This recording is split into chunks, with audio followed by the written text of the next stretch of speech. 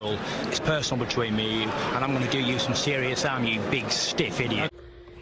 The Untouchable True School Sports Empire proudly presents something the boxing games are missing. Hey, what's going on? It's your boy BT, and I came here to talk some boxing with the thousands of True School Sports subscribers. All right, so Joyce got absolutely destroyed against Zhang.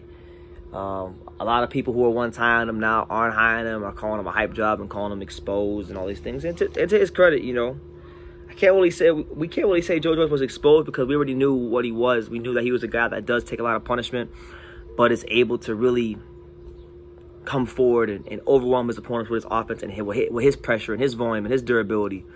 But he met a guy that, you know, when he hit him in his mouth, he wasn't able to do that and get his rhythm going in the fight. So that's why he lost. But there is a silver lining in all this, I think, for Joyce. Like, if he's going to continue to box, which I think he is. He hasn't said anything about retiring.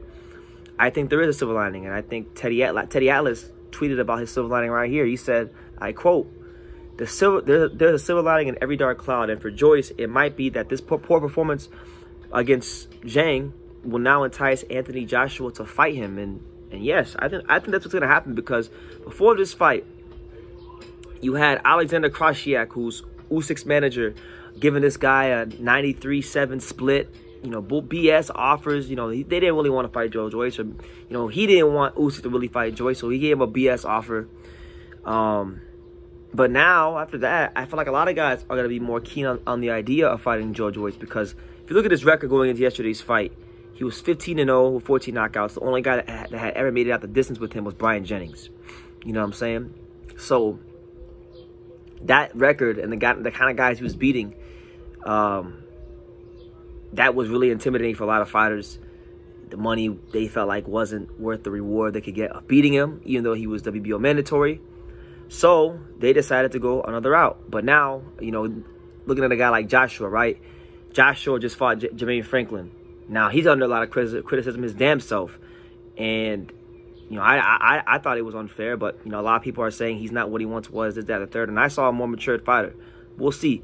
But his name's been linked to Joyce for a while, and it's a fight that, you know, his management team, people that run his career, haven't really been the most intrigued about. But now that Joyce got beaten up, there's more vulnerabilities displayed. He might get his fight. Joyce stated himself that he had a rematch clause for the Zhang fight. Personally, I don't think he should take a rematch with Zhang, because I think after getting beat up like that, you need time to recover. He needs to get some things together, you know, as far as, you know, his senses and things. So he might need to fight someone who's a little bit less dangerous than Zhang. Now, Anthony Joshua is dangerous, but he's dangerous in a different way. Anthony Joshua is dangerous as far as, like, his combination punching, maybe his speed at times when he does put punches together.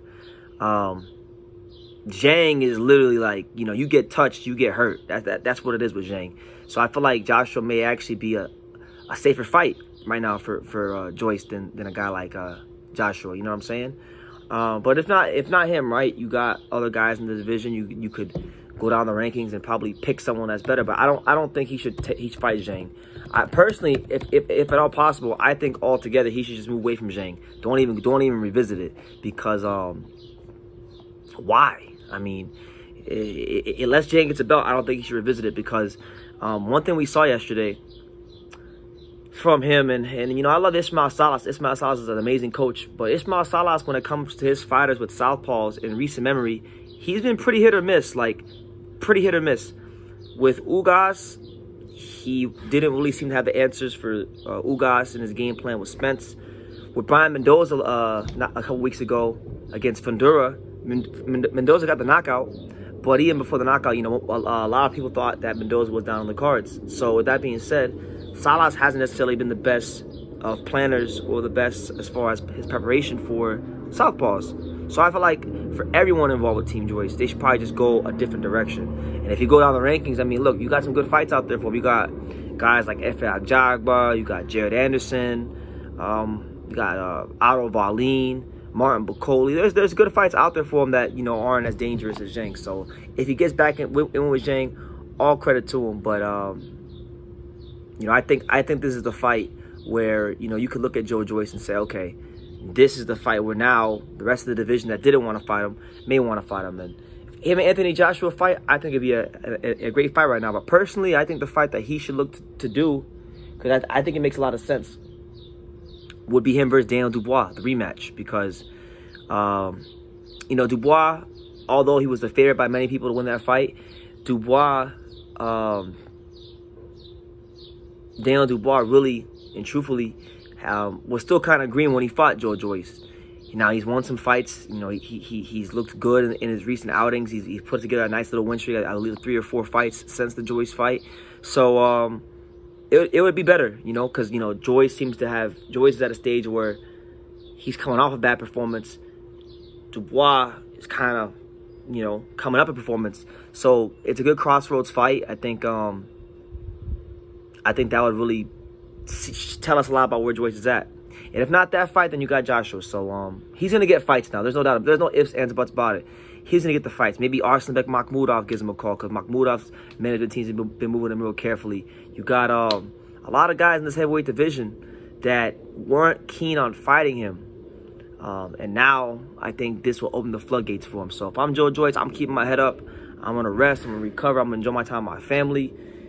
When the time comes, come back here to Las Vegas, get back in the gym with Ismael Salas, and prepare for bigger and better things, bigger and better days ahead, because it's not over for him. Although he is 37, and that fight probably did take a lot out of him, it's not all the way over for him. He can still rebuild and make some good things happen with his boxing career. So I'm gonna leave it at that. What do you guys think? Do you guys think that because of Joyce's bad performance yesterday and his loss to Zhang, do you finally think guys like Joshua or even a Wilder or Usyk, do you think these guys actually maybe entertain a fight with Joyce? Maybe even Fury, because he was saying all this stuff about Instagram followers, this, that, and the third. Maybe Fury entertains a fight with Joyce. Let me know in the comments down below. Make sure you guys take the time to subscribe. Like I say in every single one of these videos, you can love me or you can hate me, but I'm just a kid from Dang. So until next time, take care, guys. Thank you for watching another video on the untouchable True School Sports Empire. For more great boxing content just like this video, click right here and make sure you subscribe. Much love from sunny South Florida.